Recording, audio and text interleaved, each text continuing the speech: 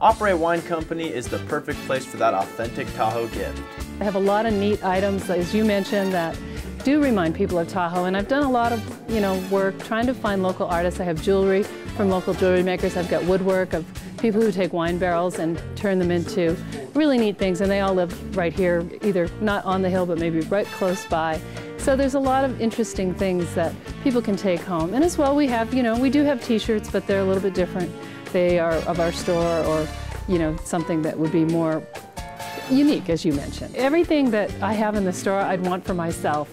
I think there are a lot of beautiful items, and as I mentioned, there's those funny items too that make gift giving a lot more fun. But here is a nice tile, and we have beautiful tile work by not a local artist, she's from Southern California, but she was at the middle school this year selling at the art show there, and she makes incredible tiles.